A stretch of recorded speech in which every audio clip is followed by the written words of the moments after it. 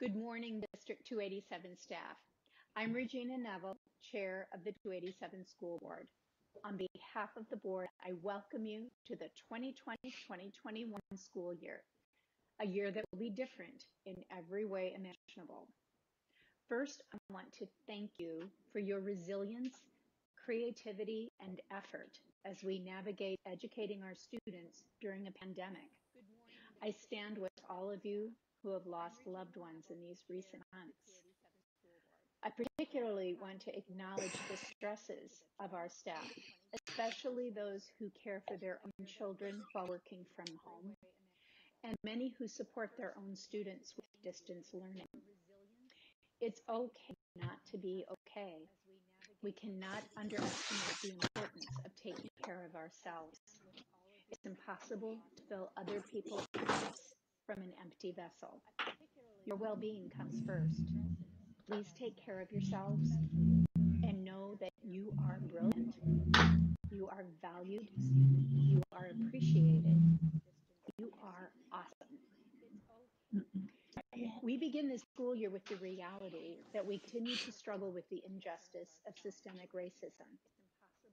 Silence is not an acceptable option. It's necessary to show up. I take on my own responsibility as a white woman to see what I had the privilege of not seeing growing up and taking action. One step is my participation in a year-long equity cohort to address school inequality to better inform my role as a school board member. I intend to take many more action steps. Moments like now are why teaching is critical and why the work you do is so important. Educators have some of the hardest yet most important jobs in our society. There's a new appreciation and awareness for our teachers from parents, policymakers, and others. I saw a poll recently of parents from across the country. It found that 80% have newfound respect for teachers, and 69% believe being a teacher is harder than their current job. This acknowledges what we already know to be true. On behalf of the school board, I again want to thank you and let you know how appreciated you are. We are honored to serve as your board members. We are incredibly proud of you and of our students. Let's make it a great year. This acknowledges what we already know to be true. On behalf of the school board, I again want to thank you and let you know how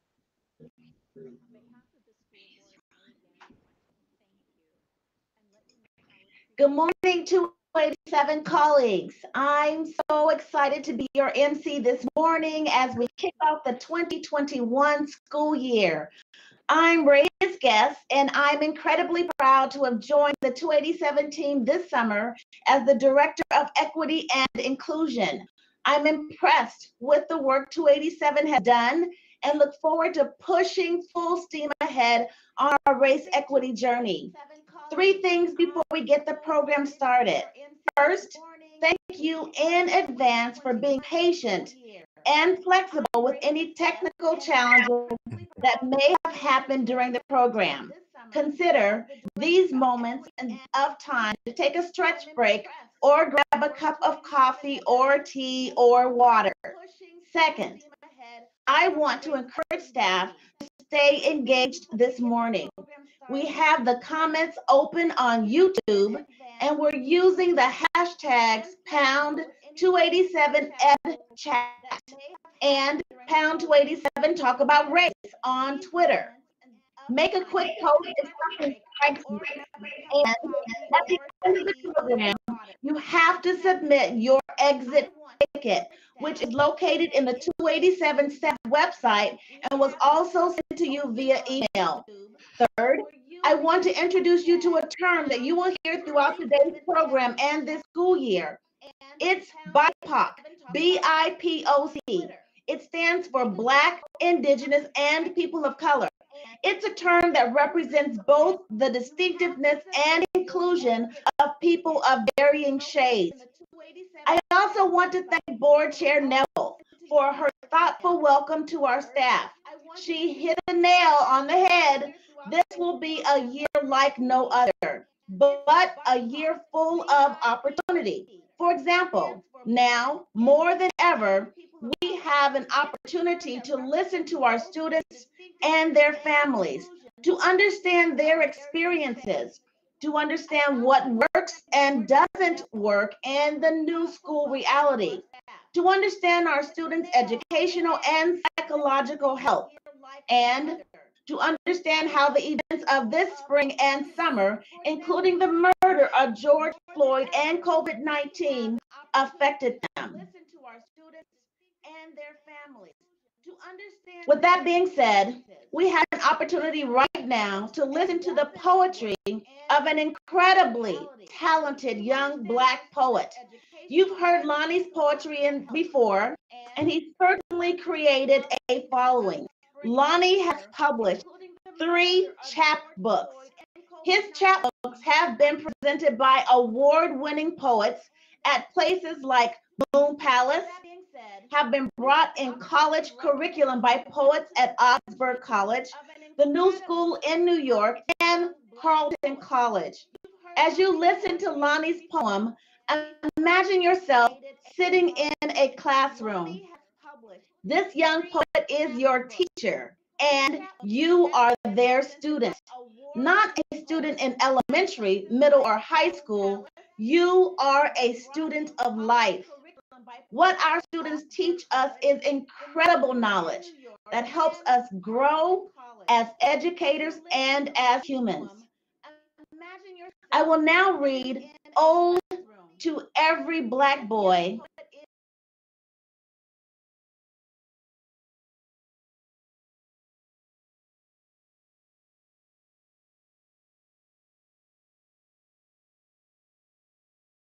Boy in the living and the dead, but especially the living.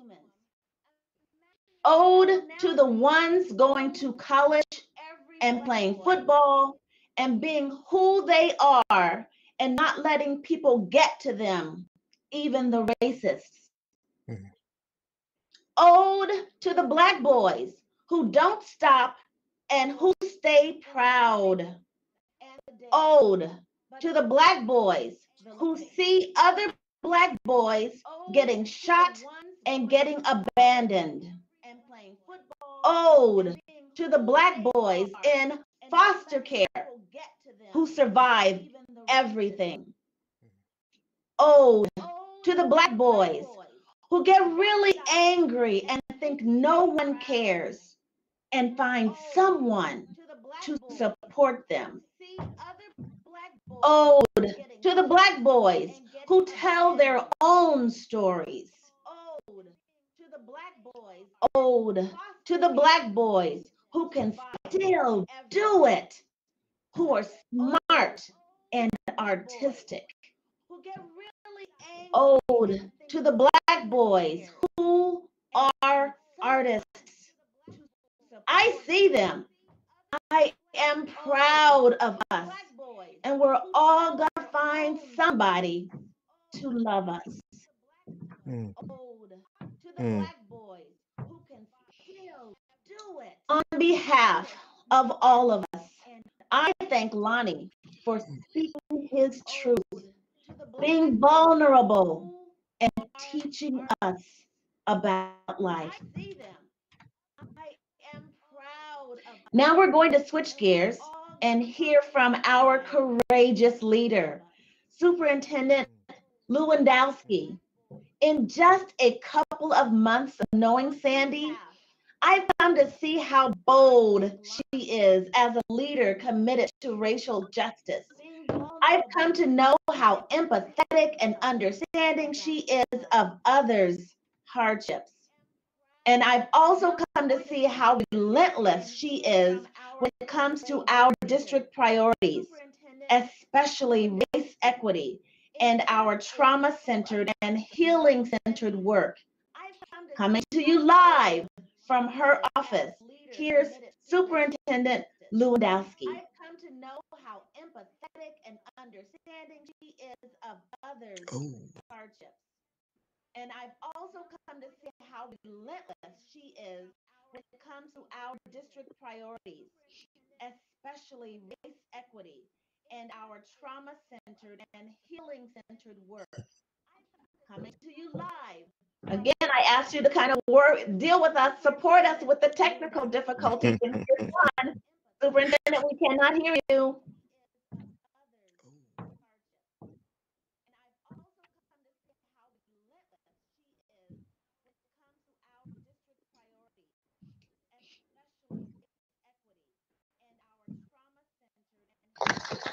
There we go. Again, I asked you to kind of deal with us, support us with the technical difficulties. And here's one. Superintendent, we cannot hear you.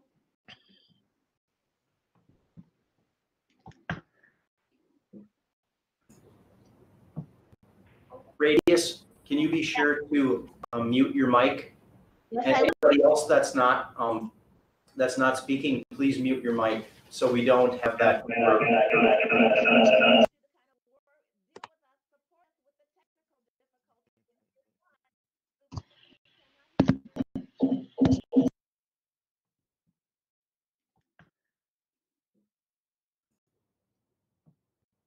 Radius, can you be sure to mute your mic?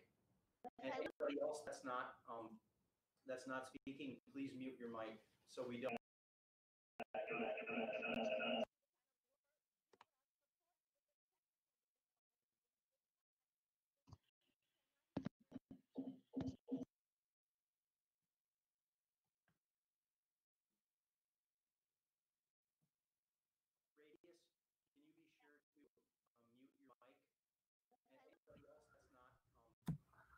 Now go back. Let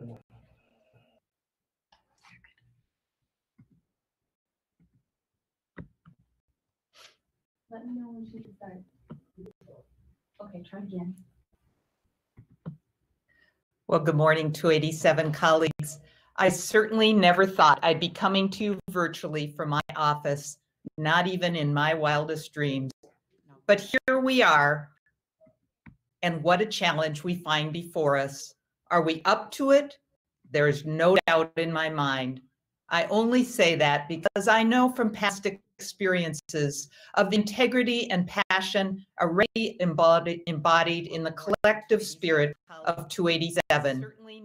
We just need to find the correct set of keys to unlock the right path for these challenging times. First, I want to acknowledge that the land we are on from our homes or schools is of the Dakota and Ojibwe nations, the original guardians of the country we now call America.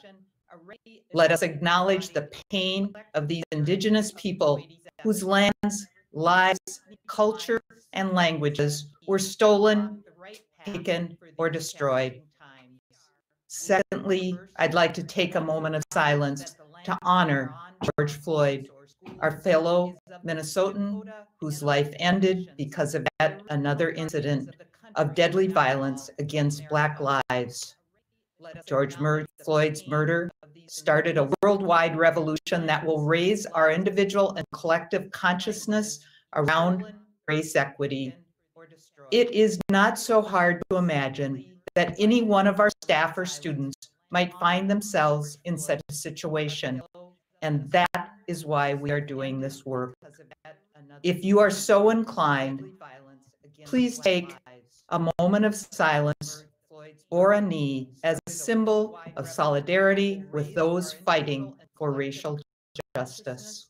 Around race equity, it is not so hard to imagine that any one of our staff or students might find themselves in such a situation. And that is why we are doing this. I wholeheartedly welcome you back with great excitement. At the same time, I'm speaking to you today with some powerful emotions of sadness and worries. The worries are almost like a test question with several multiple choice answers, all of which would be correct. Do I worry about COVID-19, the division that pervades our country, the pain and racial trauma and injustice that BIPOC people experience their entire lives. Hurricanes, fires, floods. Yes, I worry about all of those things. But the concern taking center stage is the one right before my eyes, the students and staff at District 287. Perhaps the most important of those concerns is for our staff. For if our staff is healthy, cared for, and supported in the best way possible to do their jobs, I know the students will be cared for as well. Let's talk about that for just a moment. For an intimate moment, how are each of you doing? I mean, how are you really doing? Are you alone at home, surrounded by family, have someone to talk to? If not, is there someone you could approach? If you find yourself saying, I'll get through this, I'm tough, or I'll just fake it till I make it, that may be a sign that your well-being is coming second, third, or more likely 10th in your life. As well, it is just as important to have that support system in the workplace. Were your colleagues checked in on you yet? And have they reached out to others to see how they're doing? Fostering that climate of actively and deliberately supporting each other is invaluable for all of our well-being. As we come together at the beginning of this school year in these unprecedented times, let's all make a pact to make the well-being of our 287 family as top-notch as it may be by looking after each other. I watched a video clip last week of a teacher on TikTok talking about an exchange with her school principal. She was in tears. Her principal had provided constructive feedback, which she fully welcomed, yet there was nothing positive about all the hard work she had done. Like this teacher, many of us will have moments when we feel we're at a breaking point. We have to be a workplace that affirms the good work of our colleagues. Also, like this teacher in the video, you may need to cry it out. I know I have this summer.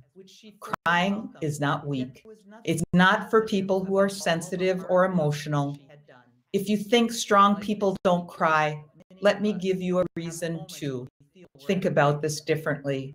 Emotional tears have extraordinary health benefits. For example, crying releases stress hormones and toxins. It activates the parasympathetic nervous system, which helps your body rest. It releases feel-good chemicals that can help ease both physical and emotional pain.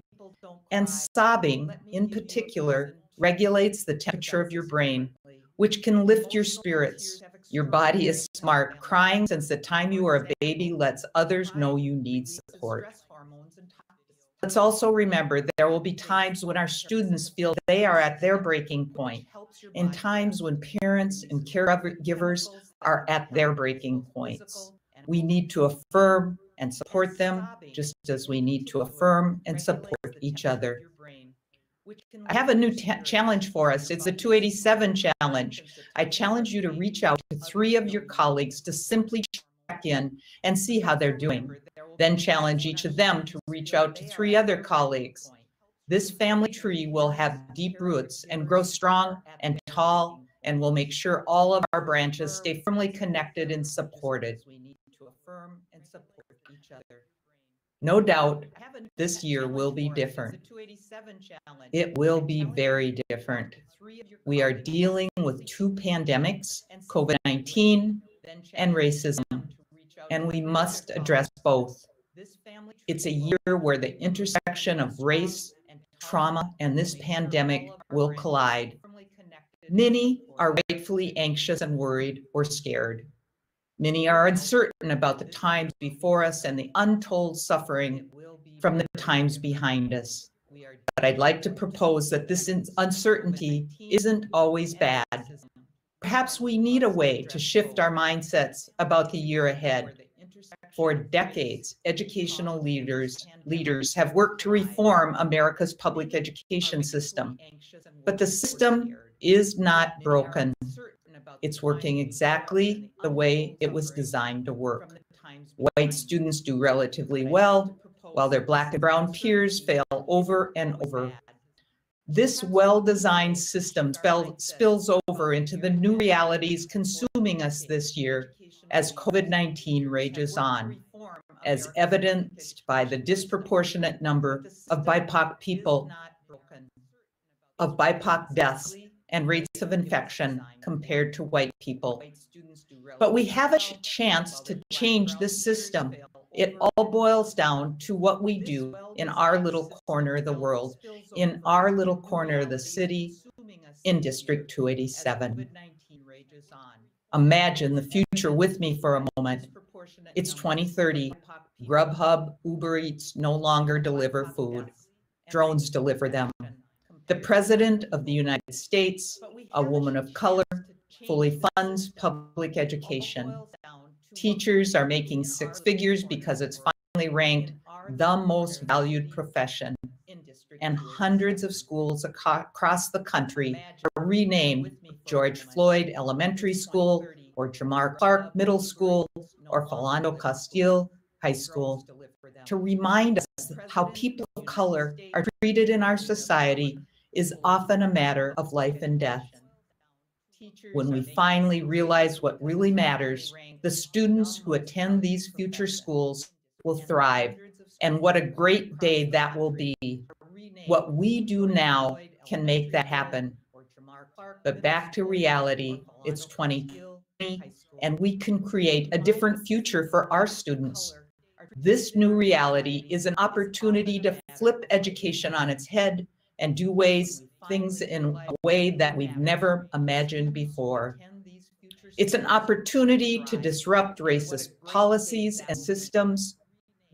It's an opportunity to use our resources different, to be innovative in ways we can, and ensure that our students' academic, mental, and social emotional health needs are met.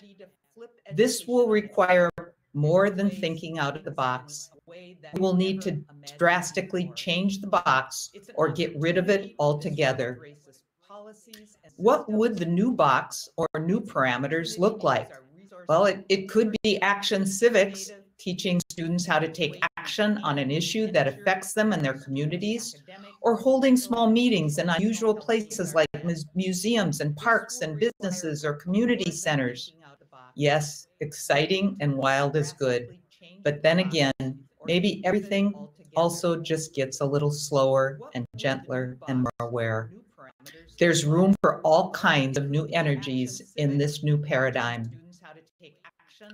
But before we look forward, we have to take an in-depth look at our past and the context in which our students are entering this school year. COVID-19 has shaken the world for our families and also staff. This means some will come to school or work with more persistent and severe mental health conditions. Some families have lost their homes, many have lost their jobs, some need to work 3 jobs to make ends meet, some lost a grandmother, auntie, or brother to COVID-19, and many will have watched the 8-minute and 46-second video of a white officer pressing his knee against the neck of George Floyd as he said, "I can't breathe." Some were participants in the series of demonstrations that took place on our street. Some experienced being pepper sprayed, tear gassed, maced, or seeing police officers in riot gear and watching pain on a level many of us will never experience or understand. The deep wounds of racial trauma are wide open. Let's say their names.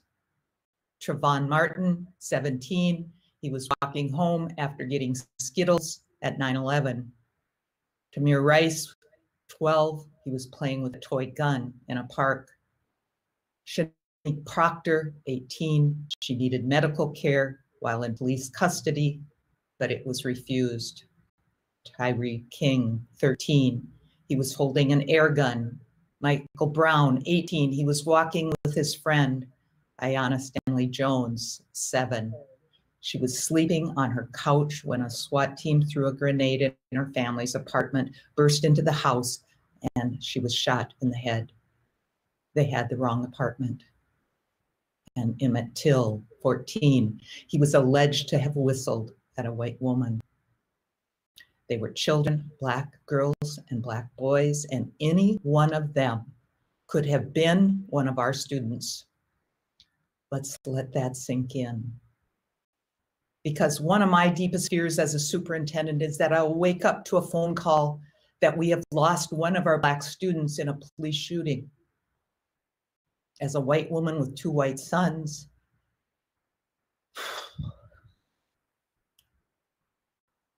I cannot imagine the fears that our Black parents have when they listen to the news these days. The fears that our Black and brown staff have for their own lives and their children's. And the fears that our Black and brown students, as they walk through our schools and communities, knowing their skin color will predict so many aspects of their lives. Because we need our Black students to know Black lives matter. Their lives matter, their dreams matter, their experience in 287 matters. All lives can't matter until Black lives matter.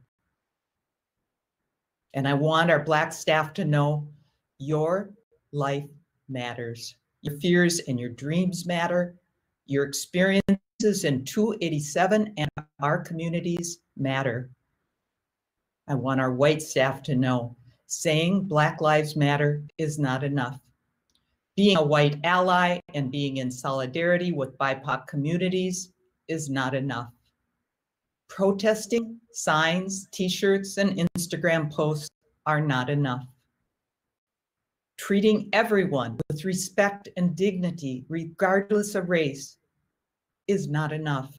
We need you to do what we have not been able to do in the past. Let's liberate our children through you. I say this because our failures have never been about the children, but rather about us as adults. Do we have a long way to go? Yes. Will it be hard? Yes. Can we celebrate our growth and progress with those who have been impacted by our work? Yes. I saw a list recently about action steps we've taken in this district in the past few years. To name a few, 12 racial equity teams were formed. We use racial equity lens tools for planning and decision-making, and our school board passed a racial equity policy that protects BIPOC people. We've created racial affinity spaces. We've developed the therapeutic teaching program, and the school safety coaches are a model that now is known across the country.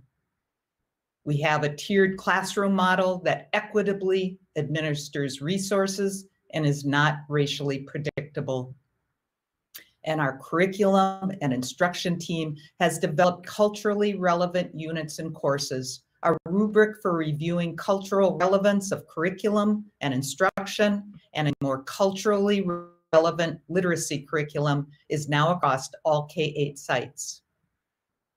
There's a Chinese proverb that says, it is better to take many small steps in the right direction than to make a giant leap forward only to stumble backwards. To my white colleagues, I want to say we have difficult and essential work before us to become anti-racists, new things to learn, and most importantly, things we must unlearn. I invite you to ask yourself the question I have asked myself this summer. What silence or inaction am I responsible for that is perpetuating inequities? Part of this unlearning will require us to listen radically, believe what we hear, recognize other sides of the narrative, acknowledge wrongdoing, and disrupt the systems that led us to this point in the first place. You may have heard the Zimbabwean proverb before. Until the lion tells his side of the story, the tale of the hunt will always glorify the hunter. The stories we hear on the news, the books we read in our classrooms, the racial perspectives of American history Are we seeking out the narratives that tell a different side of the story, the counter narrative, the story that has never been told, or the story you knowingly or unknowingly silence or refuse to hear? At the end of our last school year, our EAP provider, Sand Creek, held sessions with the BIPOC staff to better understand the experiences of people who work in our district. Those sessions provided white staff a counter narrative to what we white people in this district might believe. And this is what I've learned. Some BIPOC staff think there's a lot of talk about what the district would like to change, but there is lack of action after. Some BIPOC staff feel it's extremely difficult to advance up the ranks in District 287, while their white peers can do so easily. Some feel the ideas, attitude, and presence of Black people and other people of color are not wanted in leadership. Some feel that white staff do not understand cultures outside of their own. There were comments about our BIPOC staff wanting white staff to use their voices to call out their white counterparts on stereotyping, judgments, and racist behavior. Some of these examples included microaggressions such as comments on hair, comments on smells, or failed humor attempts. Some BIPOC staff feel there are inconsistent responses to conflicts, whether the employee is a person of color or white, and that their concerns are not heard by leadership. Some staff feel they are often labeled or are targets of retaliation once they raise a concern. The most difficult to hear was this: some BIPOC staff in our school district feel devalued as a person and as a human being. The sentiment from the staff who participated in these sessions are valid. I believe that these are your experiences, and I'm sorry we haven't done better. I hope that over the course of this school year, both I and my white colleagues can begin to address this feedback. The accountability starts with me and the leaders in this organization.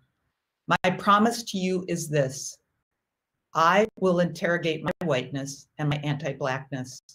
I will have bold and courageous conversations with the leaders of our school and with the district. I will be curious and open, and I will reflect on my own fragility and defensiveness. And I will create a culture where talking about race and confronting systems of whiteness is the norm. And finally, I promise that what I expect of myself, I also expect of the leaders of this organization, and I challenge you to do the same. Race equity is a tool for systems change.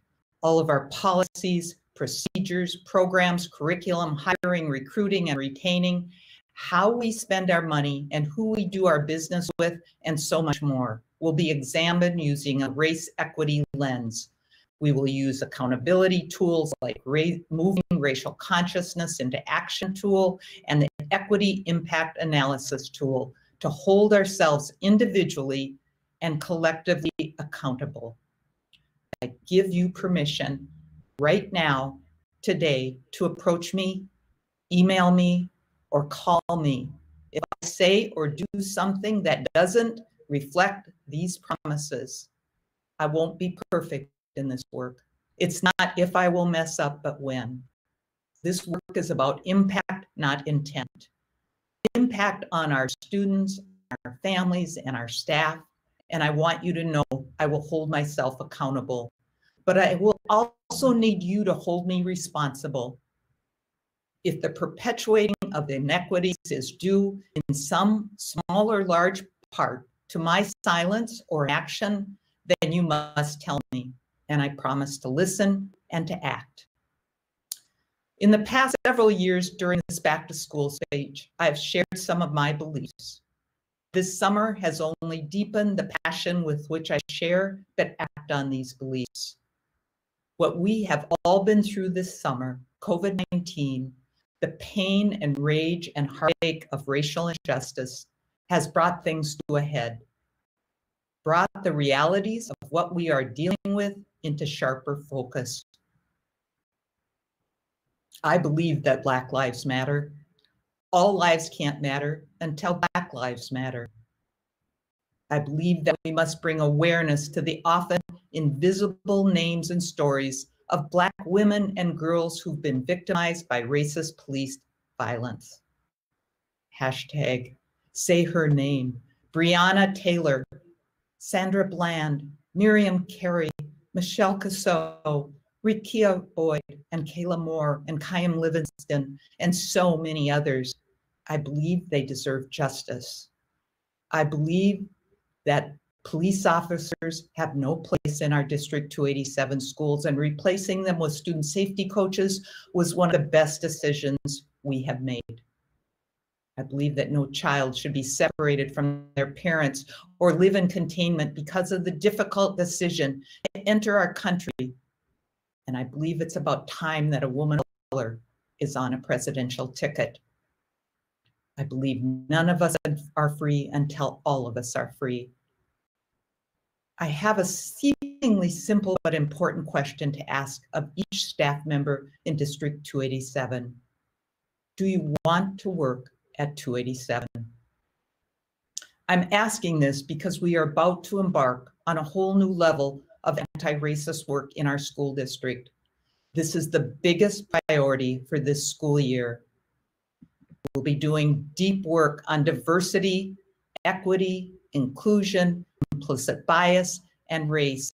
And it's going to be awkward, messy, uncomfortable, emotional, and difficult, and we just need to accept it. If you are on the fence, have tolerated or are indifferent to racial equity and anti-racist work, or think that this too shall pass, then 287 is not likely the right employer for you. If you want to engage in anti-racist work and are willing to interrogate your own beliefs and practices, have difficult but important conversations with your colleagues, and recognize aspects of whiteness like fragility and defensiveness within yourself, and understand that the success of our students reflect the quality of our collective instruction, then you know for sure that 287 is the place for you to continue your journey. I have a small request. I have shared my beliefs and promises with all of you. If you are willing, I'd love to hear yours. We created a Flipgrid, a video sharing tool to collect the diverse perspectives of our 287 staff. This prompt is simple. What are your personal beliefs and promises about race equity, and anti-racist work? This link to submit your video is in the email you received earlier today. Colleagues, this week, all of us will be taking in a lot of new information as we prepare for the school year. I read a tweet this weekend that summed up the most important mindset that educators can have this year. And if there's only one thing that you remember from my speech, it is this: we cannot forget our purpose in the classroom and education. Content does not come before life and justice. It's a means for justice and should sustain life. Plan well, teach brilliantly, overcome our educational slavery that this country has engaged in. Think deeply, teach justly. To close my speech, I would like to share the words of Representative John Lewis, a civil rights activist and 33-year servant to our nation, and he wanted the world to hear this on the day of his funeral.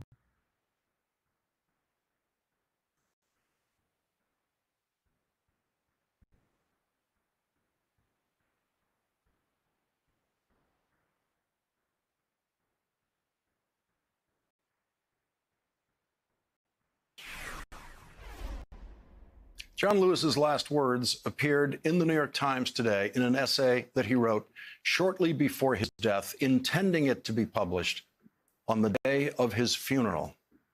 Here is that essay read for us today by John Lewis's friend and admirer, Morgan Freeman. While my time here has now come to an end, I want you to know that in the last days and hours of my life, you inspired me.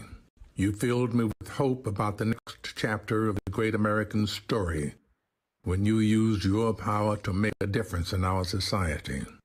Millions of people motivated simply by human compassion laid down the burdens of division. Around the country and the world, you set aside race, class, age, language, and nationality to demand respect for human dignity. That is why I had to visit Black Lives Matter Plaza in Washington, though I was admitted to the hospital the following day. I just had to see and feel it for myself, that after many years of silent witness, the truth is still marching on. Emmett Till was my George Floyd. He was my Rayshard Brooks, Sandra Bland, and Breonna Taylor. He was 14 when he was killed, and I was only 15 years old at the time. I will never, ever forget the moment when it became so clear that he could easily have been me. In those days, fear constrained us like an imaginary prison, and troubling thoughts of potential brutality committed for no understandable reason were the bars. Though I was surrounded by two loving parents, plenty of brothers, sisters, and cousins, their love could not protect me from the unholy oppression waiting just outside that family circle. Unchecked, unrestrained violence and government-sanctioned terror had the power to turn a simple stroll to the store for some Skittles or an innocent morning jog down a lonesome country road into a nightmare.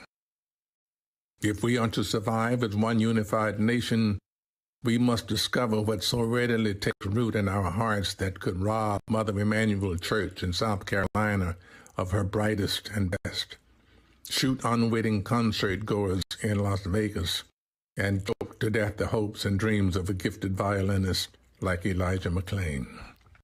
Like so many young people today, I was searching for a way out, or some might say a way in. And then I heard the voice of Dr. Martin Luther King Jr. on an old radio. He was talking about the philosophy and discipline of nonviolence. He said we are all complicit when we tolerate injustice.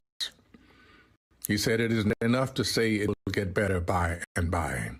He said each of us has a moral obligation to stand up, and speak out. When you see something that is not right, you must say something. You must do something. Democracy is not a state.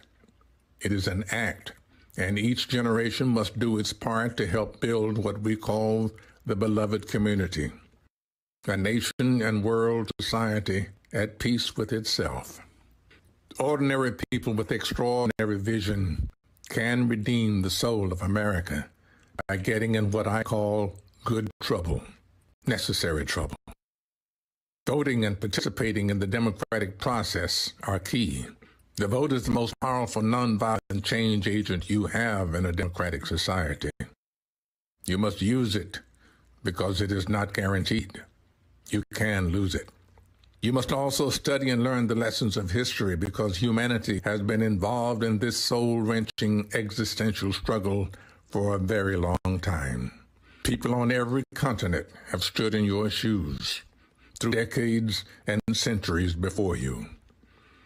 The truth does not change, and that is why the answers worked out long ago can help you find solutions to the challenges of our time. Continue to build union between movements stretching across the globe because we must put away our willingness to profit from the exploitation of others. Though I may not be here with you, I urge you to answer the highest calling of your heart and stand up for what you truly believe. In my life, I have done all I can to demonstrate that the way of peace, the way of love and nonviolence is the more excellent way. Now it is your turn to let freedom ring. When historians pick up their pens to write the story of the 21st century, Let them say that it was your generation who laid down the heavy burdens of hate at last, and that peace finally triumphed over violence, aggression, and war. So I say to you, walk with the wind, brothers and sisters, and let the spirit of peace and the power of everlasting love be your guide. John Lewis gets tonight's last word through the voice of his friend, Morgan Freeman.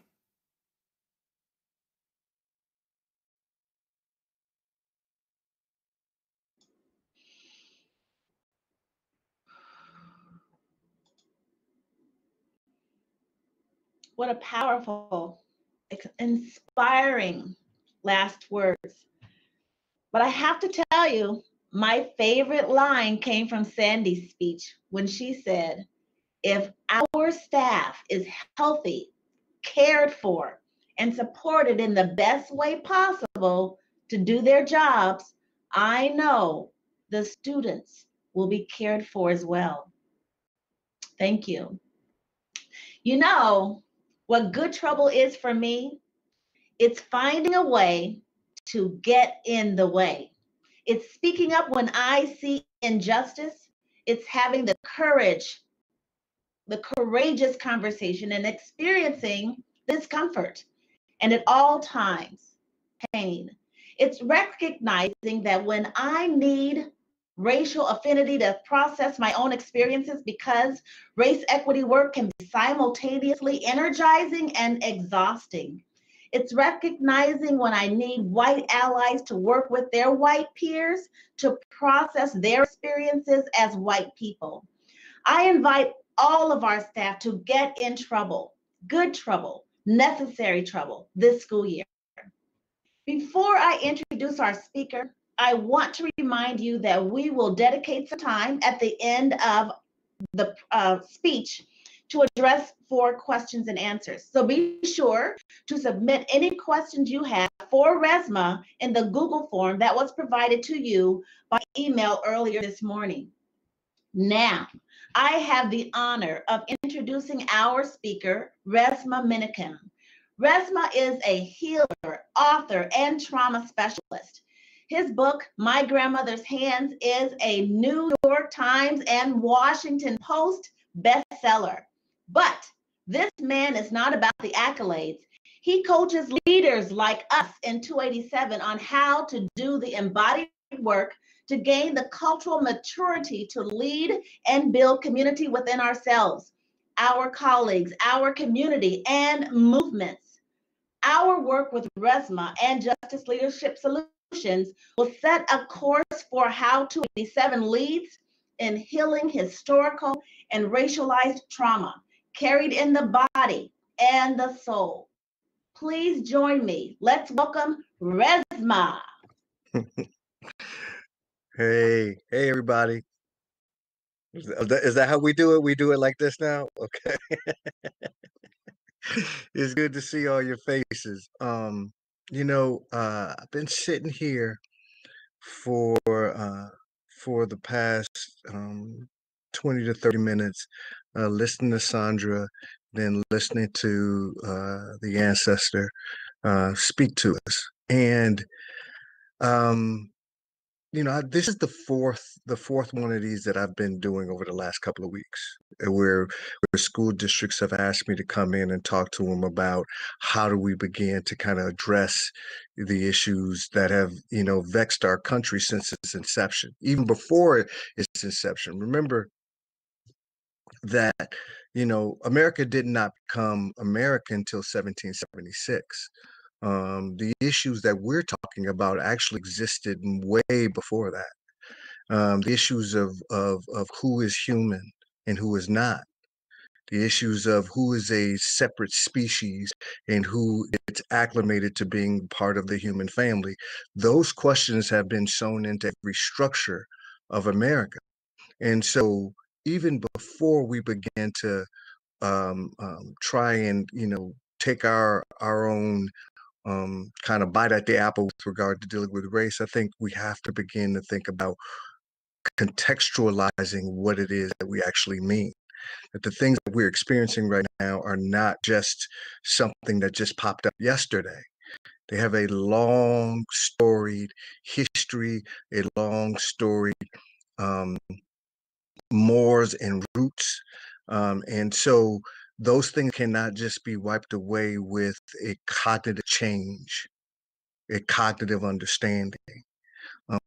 There is something that we must do that involves the body. As I like to say, embodied anti-racist practice, embodied anti-racist culture building, embodied anti-racist container building. We have to begin to create those types of things that don't currently exist. And so, as I was listening to Sandy, one of the most profound, Sandra, one of the most profound things that came up for me was one of the things that she said, both at the beginning and at the end. At the beginning, one of the first things she did was acknowledge indigenous people. And many times when we I've heard people do that a lot. It's almost become like a thing, a rote thing that people do, right? They I want to acknowledge Dakota people. I want to acknowledge this, I want to acknowledge that. And I think that one of the things that can happen is that can become performative too. And the thing I appreciate about what Sandra did is that when she said it, there was something that happened in my body that I experienced, that the way that she was saying it, I had a sense of authenticity to it, right? And that sense of it can't be something that we just act like we don't experience anything. There's something that happens to us when we hear somebody talk and we watch their face and we track what's happening, right? We have an experience, and many times that experience is not given any type of credence. It's something that we just blow away or blow off and continue to, like, we got to get to the lesson plan, or we got to get to this, and we got to get to that. And what I'm saying is we have to slow down and experience and listen and work with the energy of that. And so I really appreciated not just what she said, but the energy and the vibration of the energy and the vibration of authenticity that came along with it. Our kids, many of the kids that y'all work with, have had to develop the ability to operate and deal with vibes, deal with vibrations, deal with what's showing up that I can't articulate in a verbal, in necessarily in a verbal way, but I know I'm experiencing something, and the energy of it is positioning me and pushing me in a certain way. Our kids have had to work with vibes, especially if our kids are housed in a Black or brown or indigenous body. They've had to operate because their people's very survival has depended on understanding that as a barometer, as using their bodies as barometers. And so you can say, as a teacher, you can say certain things that you think are supportive, are understanding, are the right thing to say, and the way that the bodies of culture, the kids' bodies of culture, the way that they pick up on it is the totally exact opposite of what you're trying to communicate. And that has to do with how do we begin to develop a culture that can actually hold the concepts of race and resource and authenticity? How do we create a container as opposed to just saying that, I'm an ally, or just saying that I support you? That does not tap into the requisite amount of resonance that many of our children depend on in order for their survival. And so when Sandra said some of those pieces, I picked up something. The last thing she said is, do you want to work at 287? I think that is as a leader, that is a very important thing, and it is, and some of you may have picked that up and had kind of like a recoil response, like, wow, I want to be a teacher, but that just kind of put me back on my heels. That is, those types of responses are important and necessary. The idea that a leader is saying, I want to be held accountable and I will hold you accountable in partnership.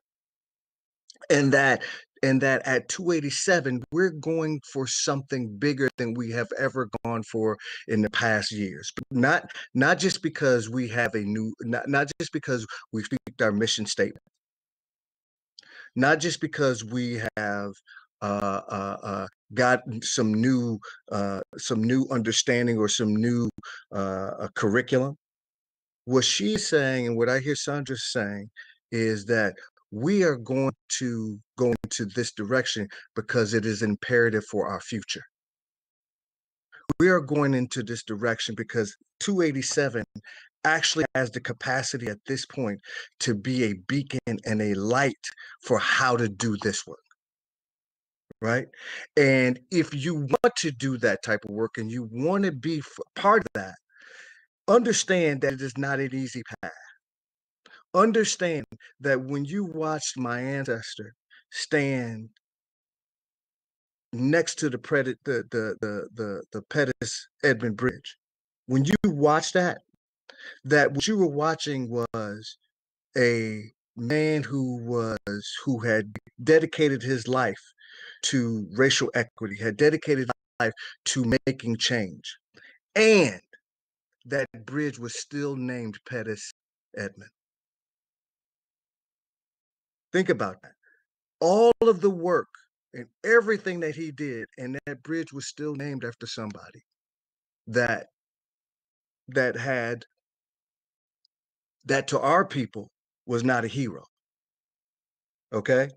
And so even with all of the work that he did, there were certain things that he had to hand off for the next generation. And so as part of this work for this year, how do we begin to seed the soil and seed the ground, not need to know the outcome at the end?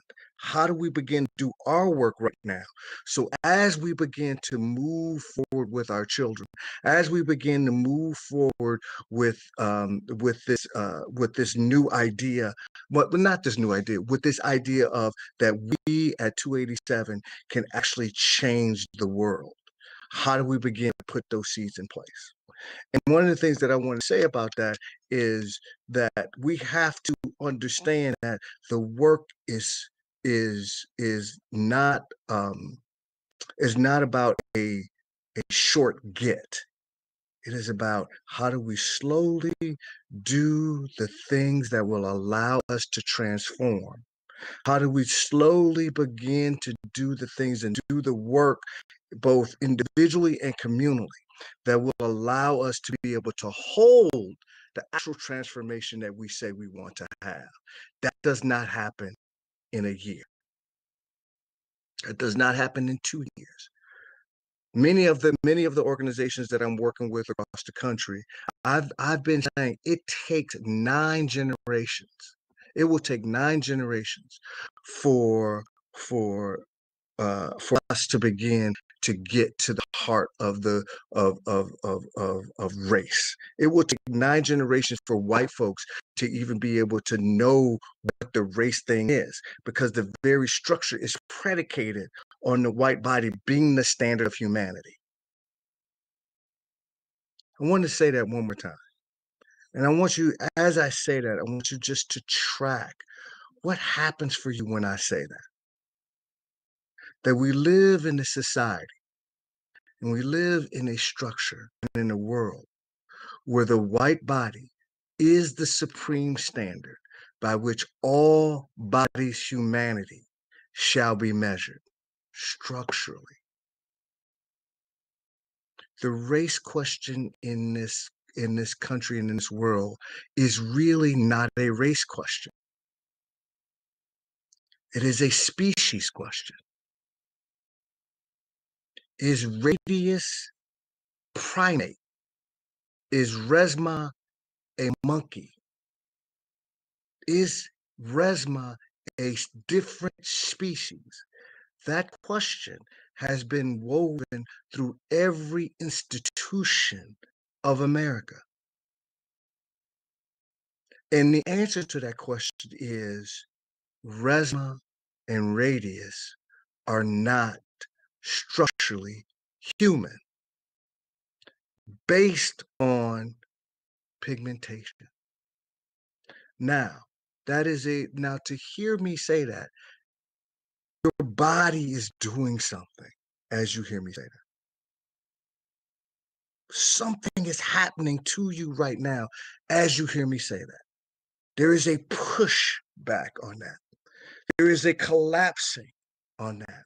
There is a wanting to run on that. There are pieces that are happening to you. And what we have to begin to do as a 287 community is be able to slow that down, because that energy actually fuels what we do. That energy actually fuels what we say. Unexamined. And 287 this year has to be about examining that energy. 287 this year you have such an opportunity here to actually create the standard by which education will be done for our children. But you're not going to get there without slowing this down and examining these pieces.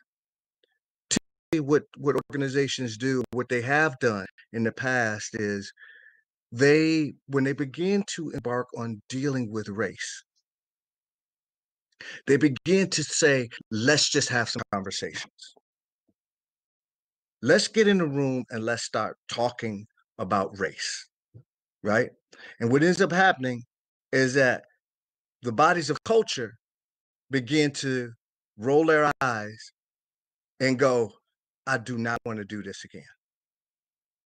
I don't want to have this experience again. An experience that bodies of culture have when they get involved with diversity and equity conversations is the experience of what I call filleting.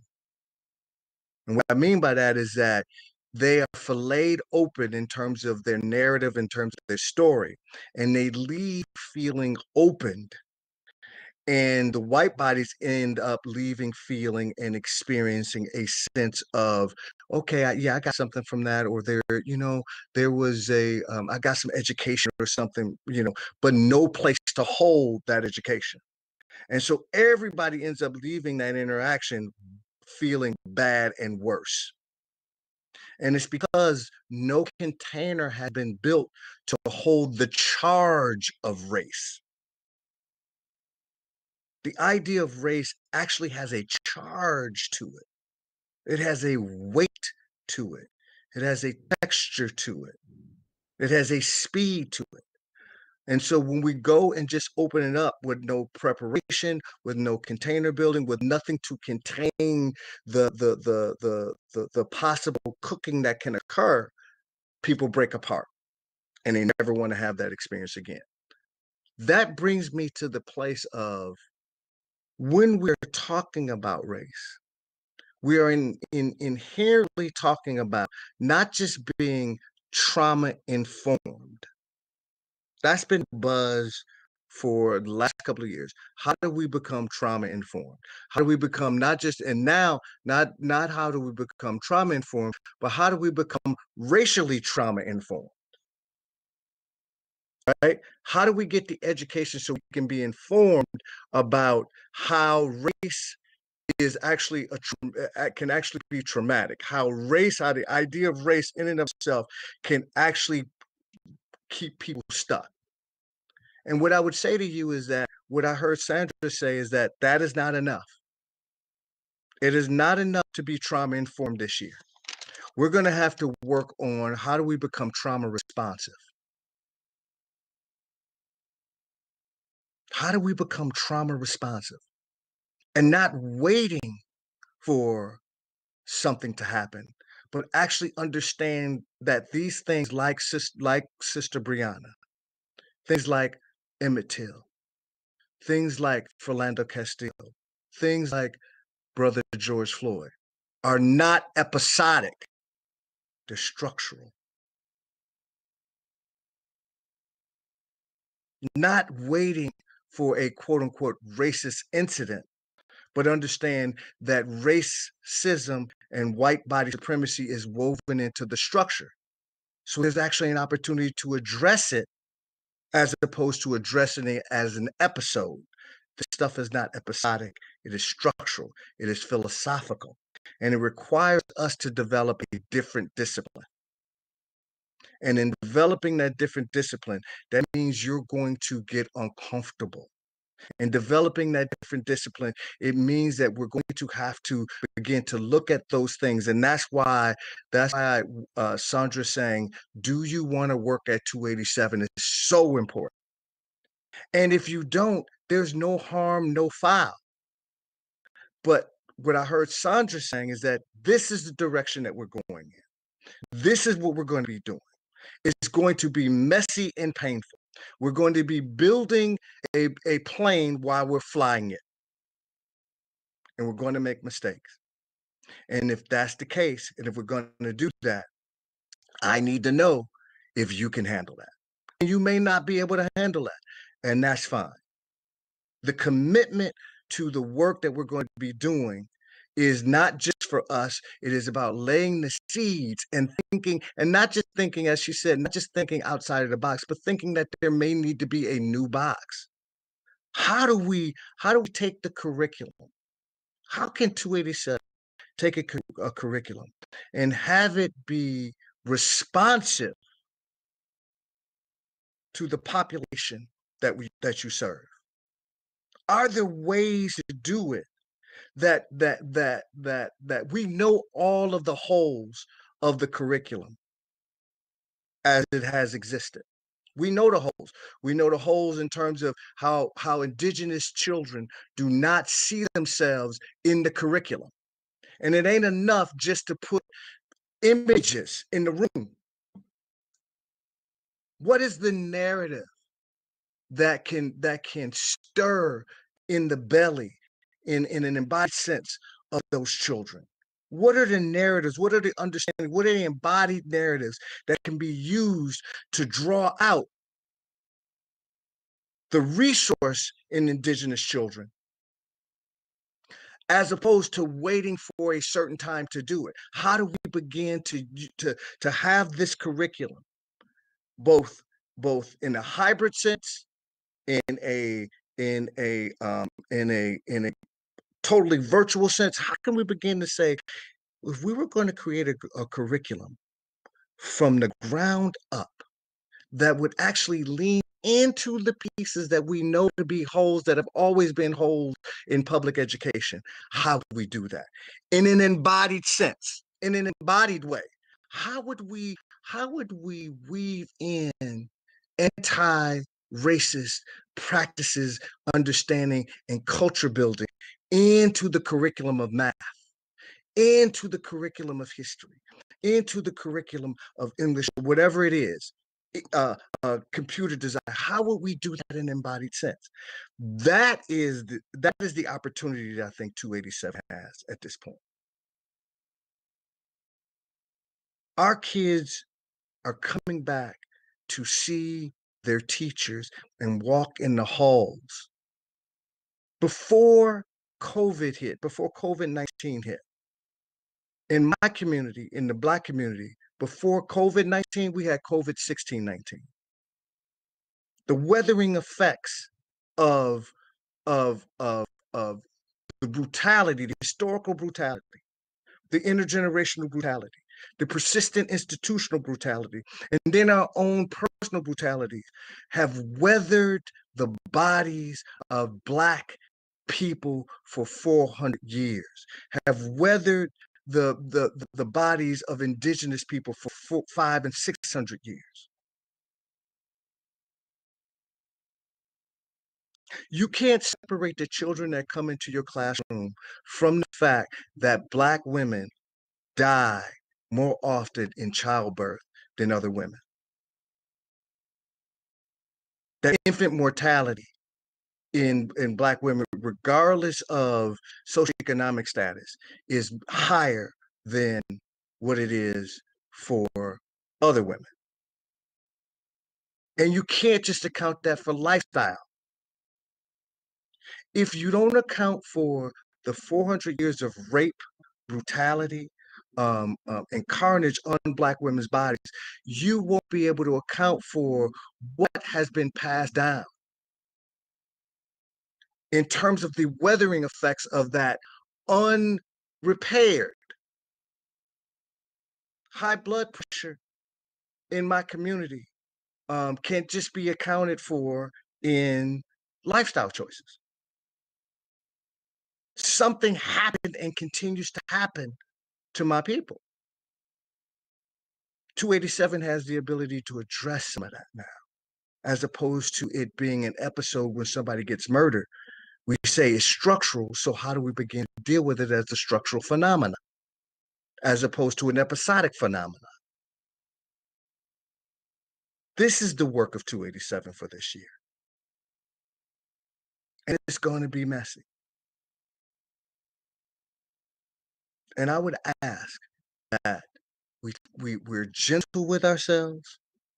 I would ask that we spend time really kind of excavating what are those pieces that are showing up for me, not spend time trying to ask Radius a billion questions, not spend time trying to blow all of that through her. And one of the things I say about Radius, I love Radius, but one of the things, Radius don't know how to say no. She say yes to every damn thing, right? And it's one of the things I've said to her for a long time. You're gonna get one of these days you're gonna learn, right? You gotta let people work through their stuff. You can't always educate the hell out of them. You're gonna educate them to death, right? That ain't gonna work. People need to work with this stuff, right?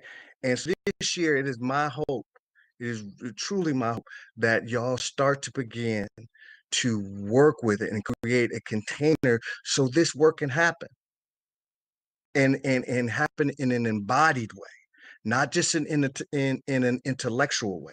This is not being the most white woke person at 287.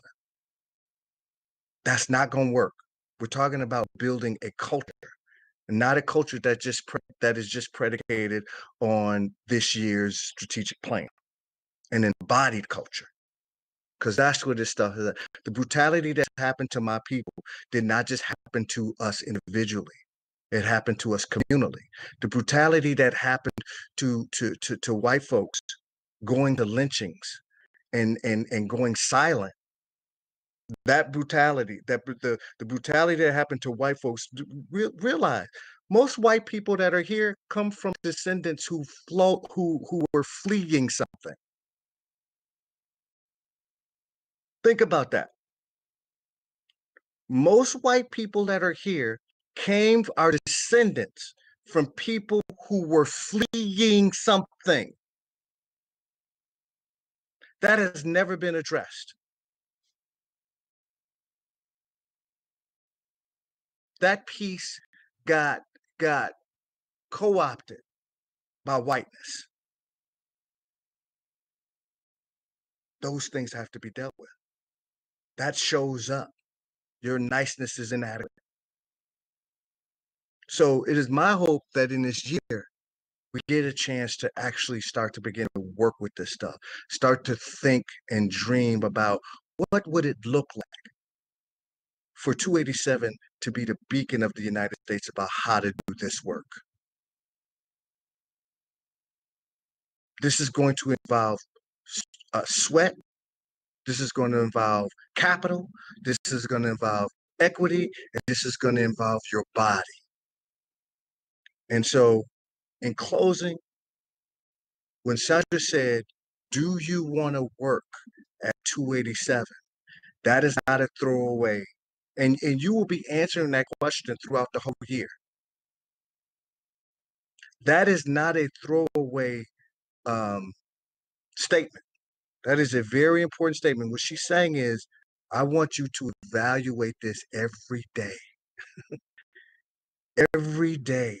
This is not a question where she's saying, I want you to raise your hand. yeah, I can't do this. I'm tapping out, Sandra. I'm going home, right? That's not what she's saying. She said, every day, I want you to ask that question. Do I want to work here? And am I willing to go through this? And that is an everyday question. And if the answer is yes for that day, beautiful. Let's get to work. Just want to say thank you for allowing me to spend this time with you. And Radius, if people got questions, I'm willing to listen. All right. Woo! Thank you, Resma. Thank you. Colleague 287, we're nearing the end of today's program, and quite a few of you have submitted questions. So be sure to submit your exit ticket once we close the virtual event. You can find it in the email that was sent to you earlier today. So let's answer some questions. And so I guess because there are so many questions, I really need to know how many questions you want to respond to. That will help me with.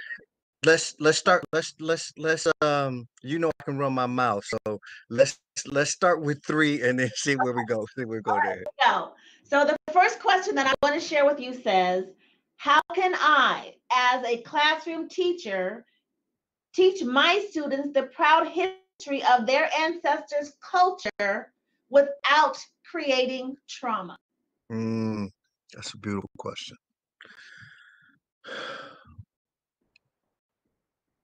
So everything for me starts with culture building and cultural container building. That question is actually not an individual classroom question. That question is actually a culture question, the district, and a culture question of the particular schools, right?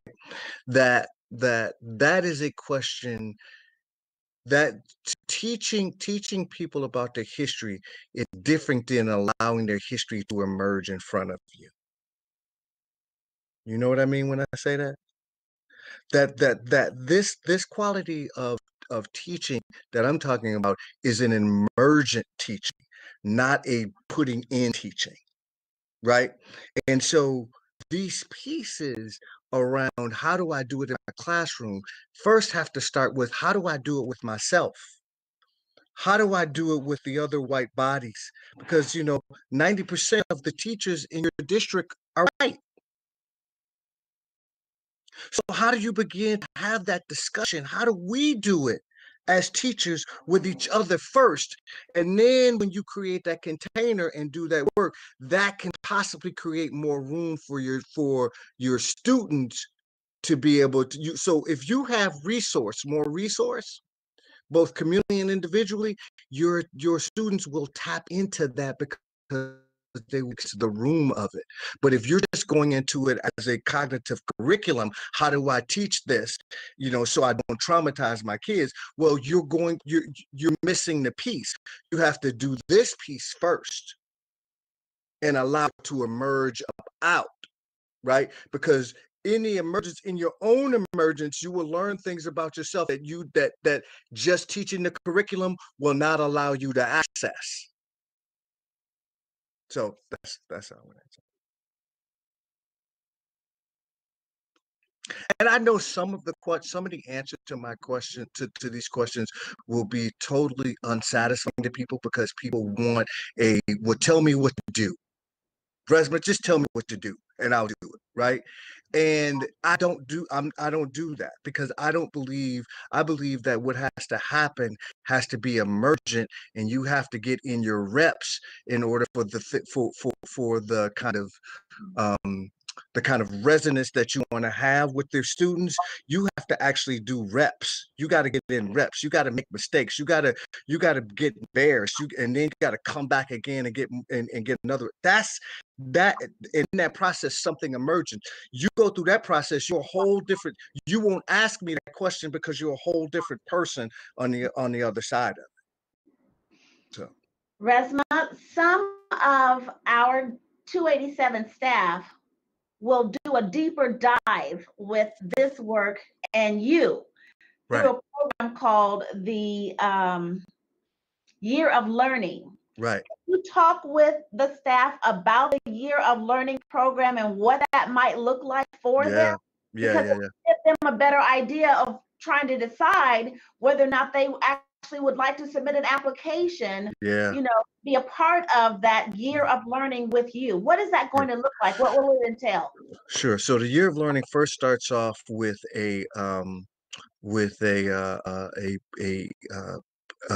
a 2 4 hour two 4 hour days with people working with me, or a full 8 hour session. And what that does is set the foundation for the language, for the container, that type of stuff. Then throughout the year, we read the book, or you guys will read the book together, and then we'll begin to explore things in different, my grandmother's hands. You'll begin to explore things with each other. So white-bodied, and I talk about bodies because this whole structure was based on bodies. Remember, I talked about the race question is the species question. That species question was predicated on the body. What does that body look like? And you could determine based on whether or not the body was white or black, right? And then everything was a deviant in between, right? All the way down to the black body, which was deemed to be not human, right? That ethos was woven into, right? And so I have white bodies begin to work with white bodies in what I call triads, right? And so you get a chance to practice the embodiment pieces as we're working through it. I have bodies of culture also do that, because one of the things that happens with bodies of culture is that what you'll start to see in bodies of culture is also horizontal stuff that shows up between cultures, right? And so the reason why I don't slam groups together like that is because there's too much charge with that, and so many things that I can't catch, right? And I want bodies to work with those things so the wounding and rewounding doesn't have to occur, right? So we do that for a year. We get a lot of practice in, a lot of talking in, a lot of what I call soul scribing, and I'll talk to you guys about the process of soul scribing, and then also doing a lot of the triad work. Through the course of the year, at the end of the year, the same people you start with are not the same people you end with, right? A lot of people have a lot of fervor, and you know this, Radius, have a lot of fervor at the beginning of it, right? But then a murder happens, right? Then a shooting happens, right? And then all of a sudden, those people that were there at a somewhat calm place, right, that were there, start to drop off. I always say the people in terms of, and that my idea about this is what I call somatic abolitionism. I believe that we have to somatically abolish white body supremacy through the body first and set the container. And so through the course of working with the kind of ethos of somatic abolitionism, people think that the people that you start with are the people, that these are your people, and they are not. Your people are the people that end with you. Right? Your people are the people that you get reps in with, right? Some of the people that start will not be the people that end. You will start with 100 people. You may start with 100 people, and by the end of it, you end with 30. Right? And some people see that as, well, that's 30 people, that is not enough. Listen, that's more than enough, because now you have people who are committed and they're building containers. So then when you do other trainings with other people, it's not just Resma coming in to do it. You actually have a container of people that can actually do the work throughout the organization. Right. What happens a lot of times is that people come in and they bring in somebody like a Resma or somebody, and they do the work. And then the moment stuff gets hot and the pressure starts, people crack and pull apart because they haven't developed a container for the cooking to occur in. Does that make sense? So the year of learning really is about, the first year is really about creating a container, right? So you have people that can go into that next year and actually be a partner in the work, as opposed to just coming in and doing training. And let me say this, in organizational work, this is the process that I believe works better than what I used to do before. And that was coming in, doing some work with people and doing this actually works better and is less brutal on bodies of culture, right? It's less brutal because it's not just one one person or a group of people that are the quote unquote diversity people, right? It has to be both a vertical, horizontal cross section of people in that first year, right? That from everybody from the custodian all the way up to the superintendent that is involved in that process. So. Yeah, thank you so much, because we talked about the depth and breadth across the organization should be involved in the change process. Yeah. One more question, because that was two. So the last question is, in our very divided world that seems to condone and legitimize overt racism, I find myself seeking new ways not only to balance the pain that brings, but actively try to develop the language to use to speak out. Yes. We're barraged with information and opinions. Yeah. What one specific thing that you could wish schools and staff would do from your perspective to bring humanity forward? We live in a structure. We all have a tremendous amount of both, a tremendous amount of individual resource. We have not cultivated communal resource, right? And white people in particular have not cultivated communal resource as it relates to being anti-racism and anti-racist practices, right? You know, so I've been doing this for a while. I've had white people come up to me and say, I didn't know that this was happening. And my eyes are opened up now. And on a level that sounds very like, that sounds like, that sounds like a very nice thing to say, right? But those types of things are very wounding, right? Because what it suggests is that 400 years of my brutality, 400 years, 500 years has gone past you.